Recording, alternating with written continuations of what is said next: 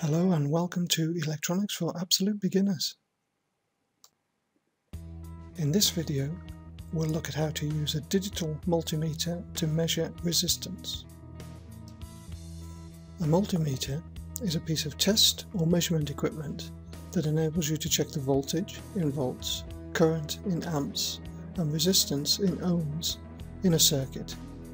It is in fact a combination of three separate test tools: a voltmeter, an ammeter, and an ohm meter.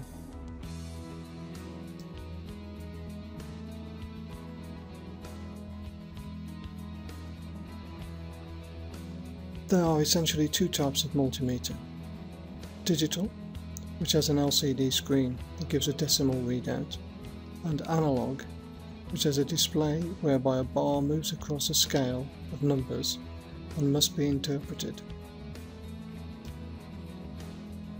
One other thing to consider is that digital multimeters can be auto-ranging.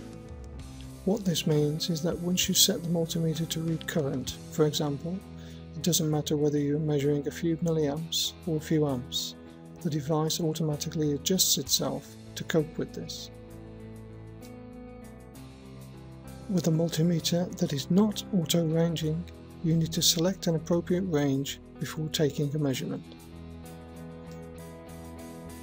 So if we consider this simple circuit that contains a resistor and an LED, we can use a multimeter to check the value of the resistor.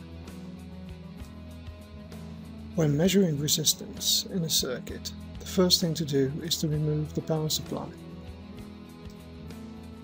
The multimeter itself will provide the necessary voltage in order to measure the resistance. For a non-auto-ranging meter, connect the black test lead to the COM jack and the red test lead to the voltage / ohm jack. For an auto-ranging meter, the leads are permanently connected, so you don't need to do this. Next, set the rotary switch to ohms. I am to know that the resistor's value is about 470 ohms, so in this case I set the switch to a position that is higher than 470, say 2K, as shown here.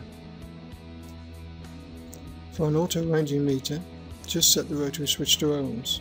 You don't need to worry about selecting the range because there aren't any to choose from.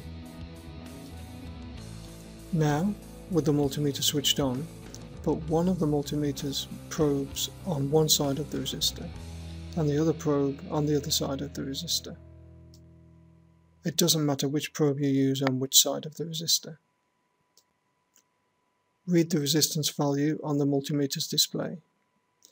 So you can see that the true value of the resistor is 466 ohms, which isn't far off the expected value of 470. That's it. Thanks very much for watching.